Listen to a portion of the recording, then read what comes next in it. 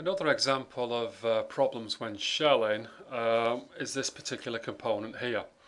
And what we'd like to do is we just basically want to add a 5mm shell in the base of this component. So we'll go to our features and shell, and we'll add a 5mm and click on this face and accept that. And again, we have got a particular problem with this particular component.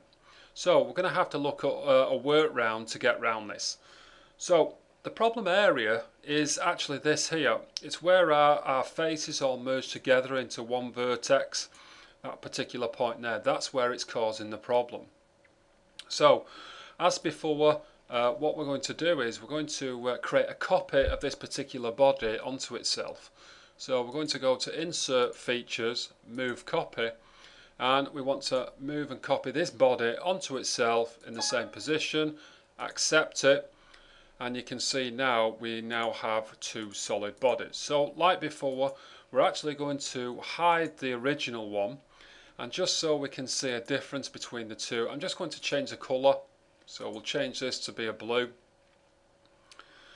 and if we just choose the blue from our palette, that colour will do fine. Okay, so next thing we'd like to do is we want to cut away the problem area, and as I said before, it's this point here. So we're just going to add a sketch on this particular face. We're just going to just draw a circle. We'll start at the vertex. Again, the actual size of it is not really that important, so we're just going to put a cut through all, and okay. And there's our, we've just removed that particular problem area. Now what we're going to do is we're going to shell this, so I'm going to go back to my features, we're going to go with shell, 5mm, click on this particular face, and you can see indeed that that now shells. But it isn't exactly what we want, so what we're going to do is look at the base of this, and using our face delete command, so we're going to go to Insert, Face, and Delete. And I'd like to delete and patch that particular cylindrical face there. We'll just click on OK, and you can see now that has actually given us the finish that we want, albeit the top of the component isn't exactly what we're after. But what we could do is similar to what we did before. We can create a sketch and we can extrude up to next, and then using the combine subtract one body from another. But I'm going to show an alternative using surfaces. Now, what we haven't got in SolidWorks is a command to turn a solid body into a surface. But we have got something similar by using our face delete command. So if we go to Insert, Face, and Delete, and this time I'm just going to delete that top face, but I don't want to patch it, I just want to delete it, and just click on OK. And what that has done is really taken our solid body, and because we've deleted the face, it's now converted it all into surfaces. And as you can see, we've now got two surface bodies. Now, the second surface that we've got, we don't really want, so I'm just going to right click and delete that particular body, leaving us with just a skin of our required shell. So, using our extend commands that are in our surfaces, we're going to go to our extend surface, and what I'd like to do is click on all four faces and just extend these up 10mm, just so we can, it's just for visual purposes. Because once I've accepted that, and I bring back our original solid back into it, and we'll show this,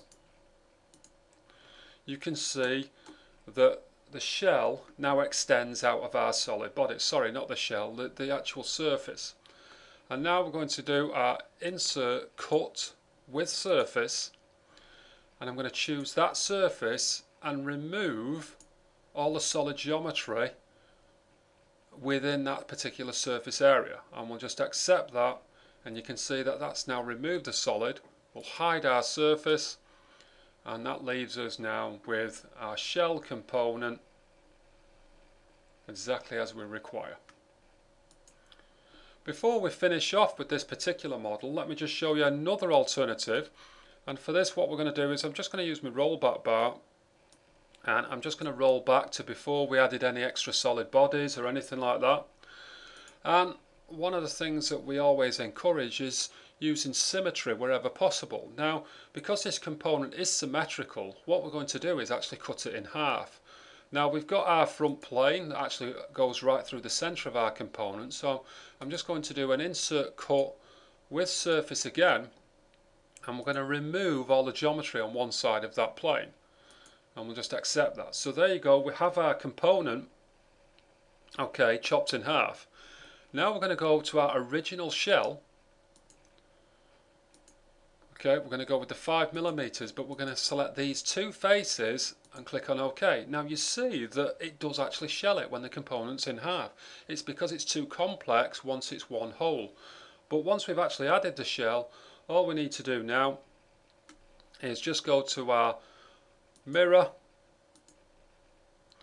and we want to click on this face for being the mirror plane, and we want to, instead of copy or mirroring the feature, we want to mirror the whole body, and we'll just select the half of a component, just click on OK, and again we've got our shell component, but a lot simpler than using the copy bodies and surfaces. So there's a couple of workarounds there on shelling.